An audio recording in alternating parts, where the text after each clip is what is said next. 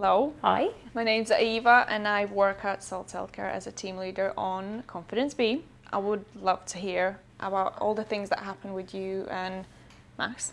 Well, first of all, Max was born with a condition called Hirschsprung's disease. Found out when pretty much from birth. I had a normal pregnancy, everything was fine, but he just wasn't having his first poo when we were in hospital. So we were transferred to the Children's Hospital and they told us about the diagnosis, and we had to do rectal washouts for a long time till he was about 1.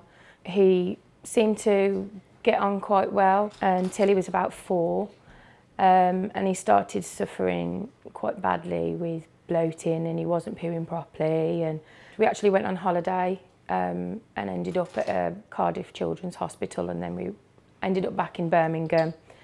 And he started having to have what they call Botox injections under anaesthetic to try and stop him from having to have the stoma.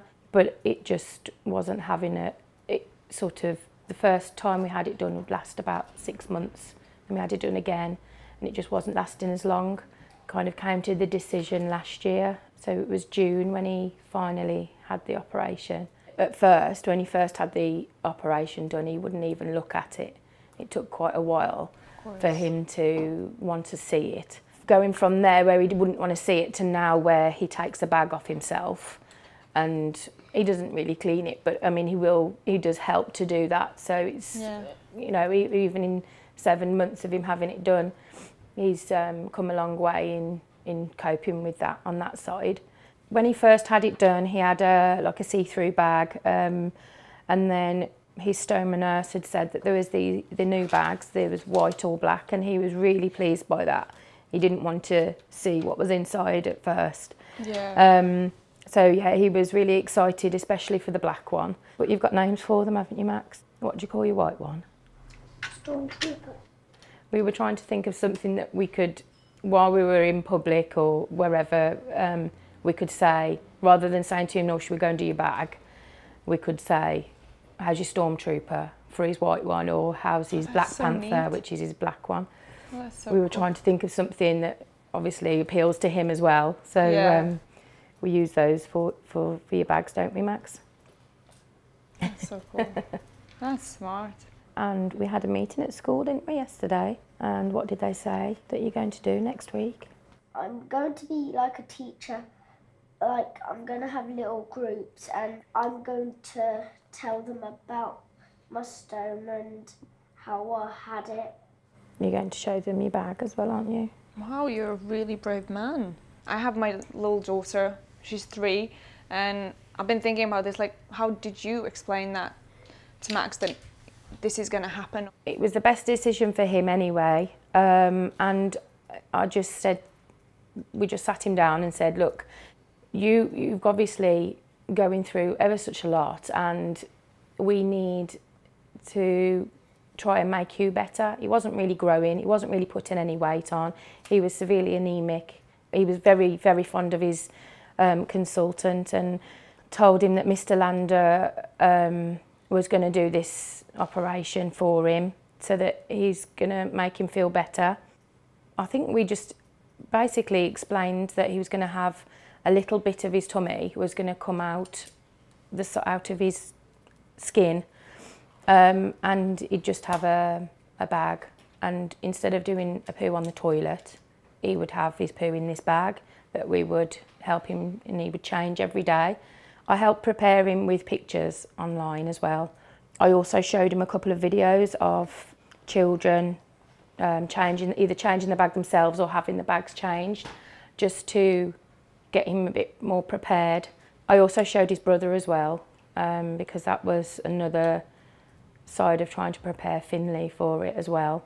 At first they were both, you know, quite shocked by it, and, you know, what's that sort of thing. We had found models with bags and bodybuilders and all sorts of things, just to show him that it wasn't anything out of the ordinary really, but he's not really been that fussed. We've always been quite open with family. As soon as they would come and see him at hospital, we would always show nanny or show granddad or Yeah. whoever, but, you know, and so he wasn't awkward with it or anything. So you're not bothered by it, are you, mate? Exactly, why should you? The feedback is very, very crucial for us, because then we can change something. Otherwise, if you don't know, how can you don't improve know something? then, no, yeah, that's right, yeah. But we have these like new stuff that we have is Eureka Ninjas at work. So it's a really keen thing, it's like a lovely thing that we never had before. These are guys that are actually, and one of us, actually one of them. We are all about innovation. And this year has been like super different with the Confidence B launching and so on. But I think these ideas comes out much more. So hopefully if people comes up more with feedback they had and maybe things we didn't like, maybe the things you did like, then we can improve it even better. Yeah. And it would be like so ideal. How do you do your research? Like how do you try and relate to the patients? What do you do? What we have lately is a lot of training and a lot of talks about like understanding what you go through or a lot of information. But the last thing what we did is wear a bag for a day, which is walking a mile in someone else's shoes. Yeah. Which went really well, where we put some porridge in there and put it on, stick it on. And we went through the procedure of understanding how important it is to put everything in a box. So you have your leaflet, why you put your leaflets, which is you have that guide, otherwise you don't know what you're doing, and then how you measure your stoma, so on. The response was good. People were thinking like, and then they were coming back and saying, you know what, it just like opened my eyes, because it does, it opens your eyes to different understanding. Like, it's not just plastic bag that you make, it's something more. That's just one thing we really do care a lot. We try our new things, we tried this, we tried that, and we're thinking, would this work, would this not work, and finding out what does work is really crucial, especially with this drainable pouch, because as well, my question is it easier to clean it out with this tap? Yes, definitely. Max has started to help clean it when he does empty it, and that's one thing we always use, that when we're having to open it up. Yeah, definitely. It's definitely useful. Well, to the end of it, I just wanted to thank you so much for actually coming here, talking to me. It's been amazing to find out all your story, because I think you have some amazing tips or ideas that I think other parents could use, like these choosing the names for the fact. That's amazing. I think that's a good trick that someone's like, yeah, I can do that. So great, really thank you for that. It was a lot of fun, and it's nice to meet Max, because he's such a nice guy.